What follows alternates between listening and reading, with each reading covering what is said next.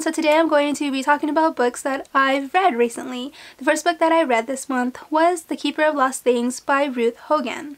This is also the book that my book club has chosen to read this month, so I went to the library to pick up a copy. However, they did not have it because it's published in England. I think it came out last year, so they didn't have it. So I read this as an ebook.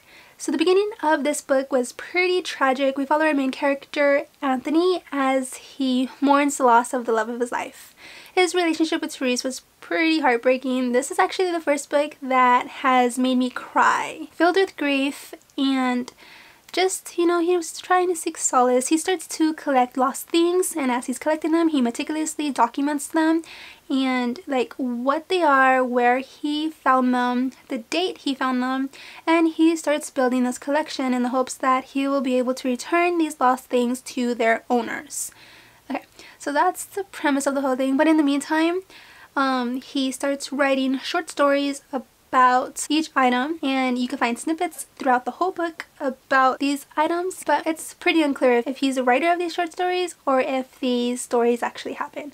I am still completely unclear about that. Anyways, he hands over this task of returning all these lost items to his housekeeper, Lauren, and she accepts this challenge not only to help Anthony but also as a way to redeem herself. This is the main storyline. There's also another storyline that's set. Okay, this storyline is in the present. There's also another storyline that's set in the 1970s following a woman named Eunice, and she works at a publishing company for her boss named Bomber, and he's gay, but she is madly in love with him. So yeah.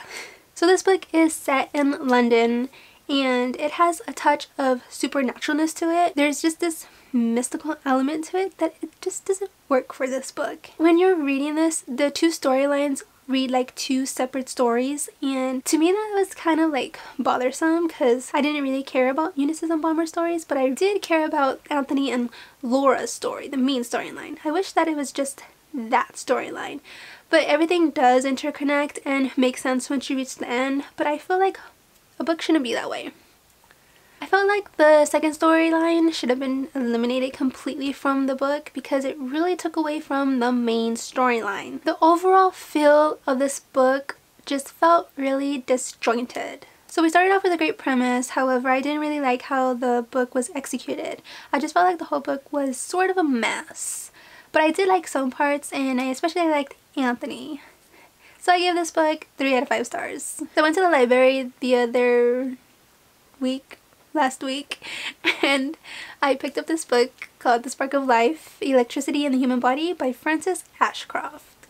So the author is a scientist and a professor of physiology at the University of Oxford. So she gives you the lowdown of scientific findings, and she doesn't just like bog you down with a bunch of information. She actually pulls you in and engages you with real life stories, and she's just so incredibly witty with, like, she just knows her stuff about the body in relation to electricity.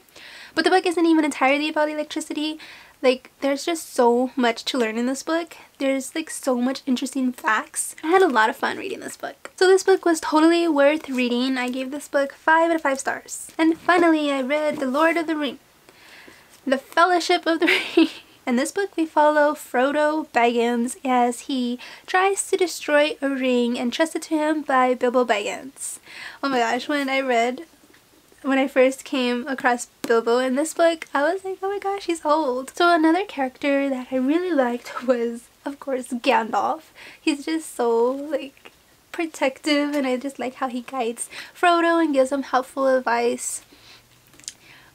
So one thing that I didn't really like about this book is the poems in this book or the songs that they sang. It's not that I didn't like them, it was just like too long, and I was like, oh, I don't have time for this.